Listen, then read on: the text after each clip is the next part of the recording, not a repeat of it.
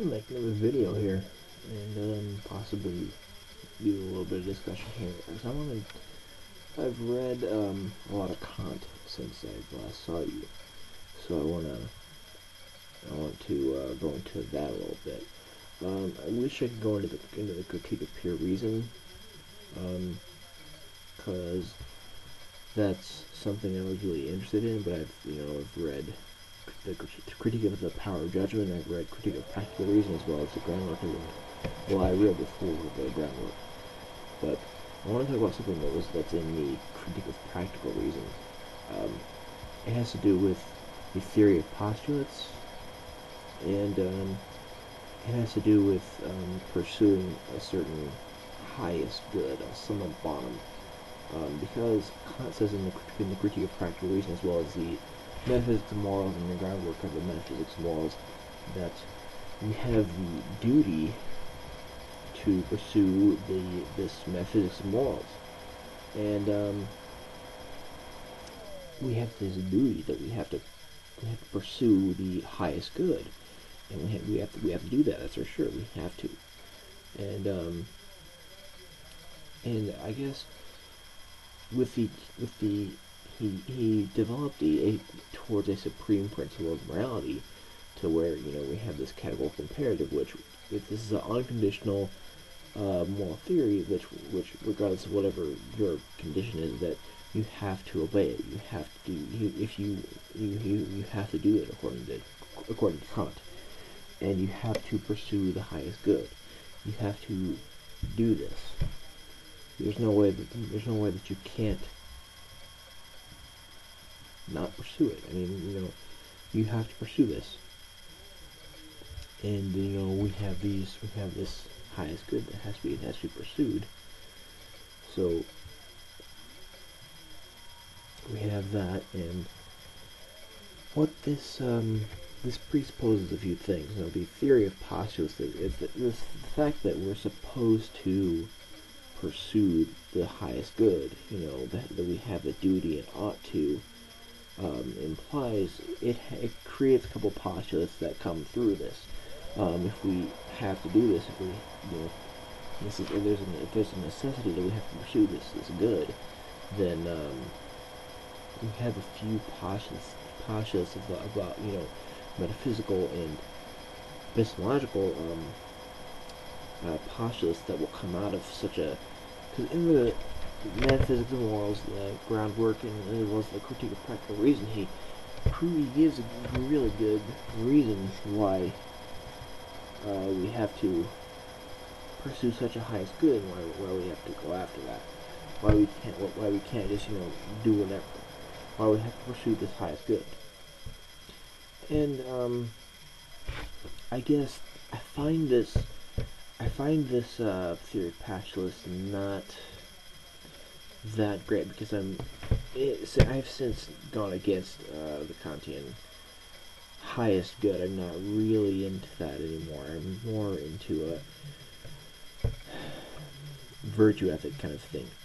I'm more into that, and I guess I really think this is a great idea, and this is definitely great, and I think that when possible we should follow the categorical imperative. That's definitely true. I don't think that there's a highest good. I don't think that there is definitely, but I don't think that, for one, I don't think we have the possibility of pursuing it. I don't think that there's a possibility for us to pursue it. I think there is just the fact that we have to. I guess this is difficult. I need to do another video about virtue ethics and sort of go into that more, because the reason I brought this up is because the reason I brought this up about Kant is that if we make certain if we say certain things about morality, what we should do in morality, it presumes certain metaphysical things, which is thus the metaphysics of morals, and this leads to certain things that would be true given this highest principle of good, summum bonnum. And I guess I want to talk about morality and its relation to epistemology and metaphysics and stuff like that. Because, first of all, the fact that we have to pursue the highest good and that it is our duty, we have the postulate of our immortality. Now, the reason why that is that the highest good is something that we cannot ever achieve in our physical lifetime. The highest good, the summum bonnum, is very. It's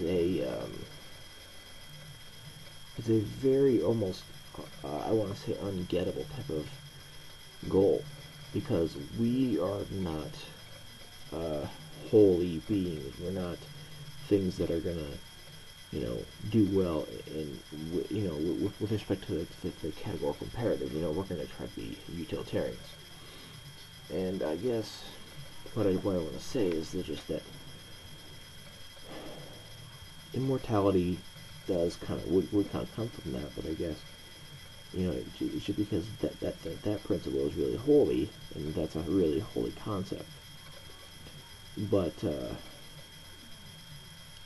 and then I guess that would be but then that comes back to the validity of this highest good principle, which I think is questionable. Next, the next postulate that comes from this highest good is the belief that we're free.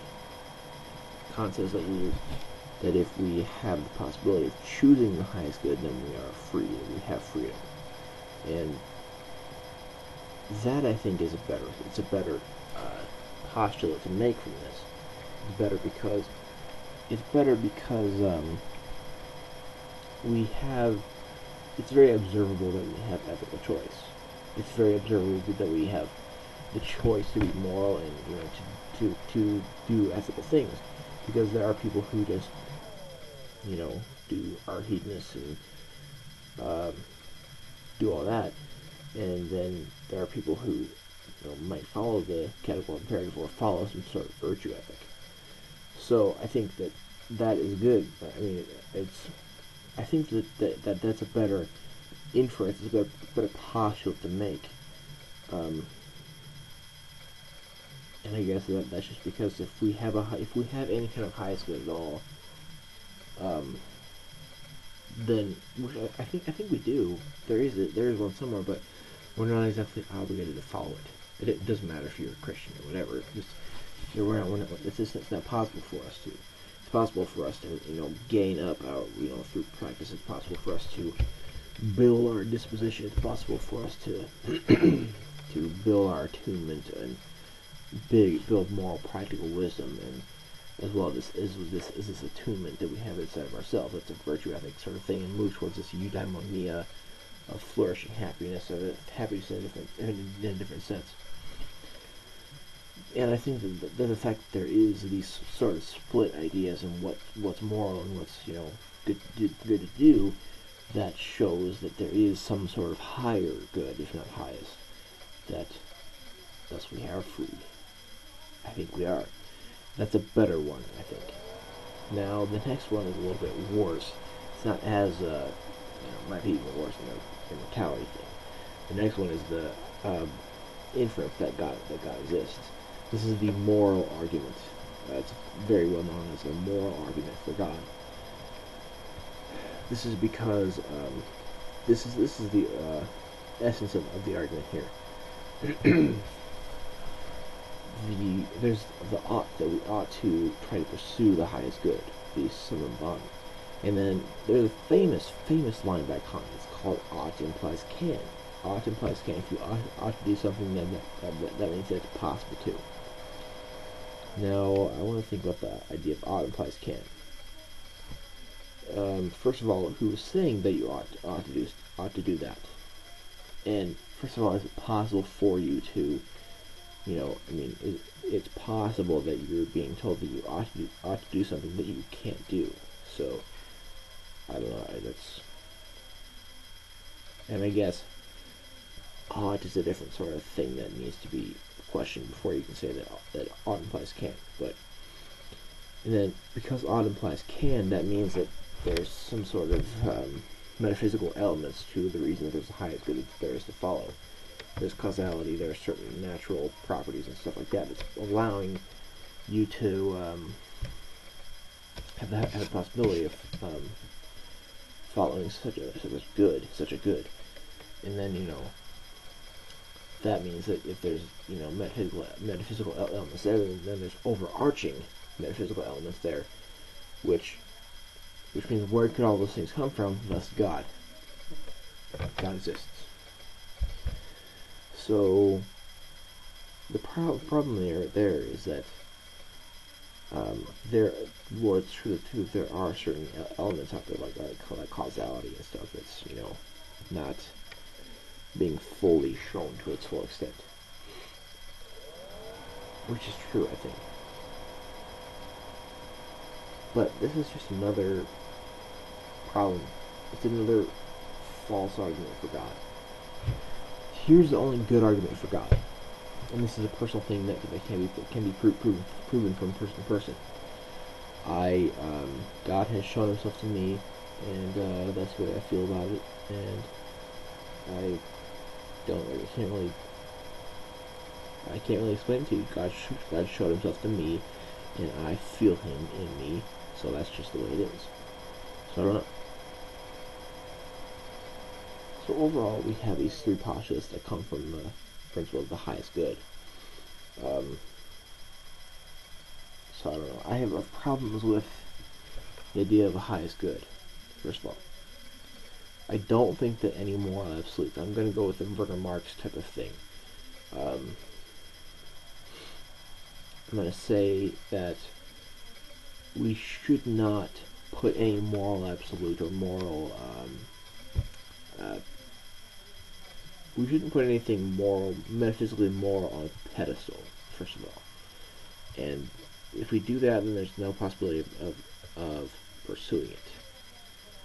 And if you're going to be deontological, then I would think that W.D. Ross or Thomas Scanlon would be a better way to go. But I don't know. That's just my thought on that. But and I guess that's just another argument for God. And I guess that's just probably the best thing that comes out of that is the freedom thing. So I think if we have, the highest, there is a higher good out there that comes from sort of virtuous ethic where there's build up and there's disposition and attunement of good. But I just think that if there's something, let's just first of all let's assume that there is a higher good than most. There's a higher good than most people ascribe to. There's not a highest good. There's no summum bonnum. There's a sort of higher good that's maybe higher than most people have. That people can actually visually see in people that people ascribe to. We have that, and if we have the possibility of following that, then I think we don't have morality. First of all, immortality. We don't have. We don't have immortality because we can achieve that. People have achieved it. There's a problem with Kant's putting something up in the air which hasn't been achieved yet. And if it has been achieved, it's, let's say, in an afterlife, how the hell does he know about it? He doesn't. He can't just say, oh, there's a highest good somewhere. And first of all, where does the good end? Where is there an end point where that good ends, where you can't get where you can't get any more good? I think that's difficult. I have difficulty with the problem of the highest good. I don't have as much problem with supreme principle of morality or a fundamental law of pure practical reason. Thus, the formula of the universal law. That's good. That's great. But I have a problem with the summum bonnum. I don't like it because you're doing metaphysics stuff. You're doing metaphysics in morality, which is false, not false, but problematic metaphysics, is what it is. So, if we can't have a highest good, if we have the highest, we have the higher good that people have actually, gotten to, then we have immortality. We have no immortality at all, because we have seen the highest good possible. So we've seen people do certain things, and that's the highest good we've seen. So, which is definitely not the highest good in the world, because it's possible for there to be more good than that. There is. So we can't say that that's the highest good, because it's just the highest good we've seen. So we can't just say that that's because that's the highest we've seen, that that's the highest that there is. There might be a higher good. So this is the highest that we've seen. So we can't say that we're immortal. But I think that we can say that we're free. Basically, we're free to choose the highest sort of good between the lower sort of consequential kind of good. So I don't know. I don't know. And then for God, first of all, I think if we, I don't think we ought to do anything. There aren't really oughts that are morally absolute. There are no moral absolute objective morality. There's no laws like that. There's no oughts. So I guess what I'm thinking is that we don't have oughts. We have choices. We have choice. We don't have ought. Oh, I have duty or ought to do a certain thing. I have choices when whether I want to go down a better path or a less better path, and that's freedom. So I don't think that freedom would work well with the God part. So I think that the theory of postulates is kind of faulty. So that the immortality and the God thing fall apart. So I don't know. I'm gonna come back to. I'm gonna do some more. I'm gonna talk about some more Kant. I'm gonna talk about some practical reason stuff, and talk about his ideas of happiness probably soon. And I'm gonna do some Jean-Paul Sartre. I'm gonna do some Simone de Beauvoir, and some existentialism. I'm gonna probably do some Kant's critique of the power of judgment. Do some aesthetics there, and relate that to some existentialism. And then I might do some more phenomenology in Jean-Paul Sartre's transcendence of the ego and his intentionality. So I'm going down that path a little bit. So thank you. Have a great day.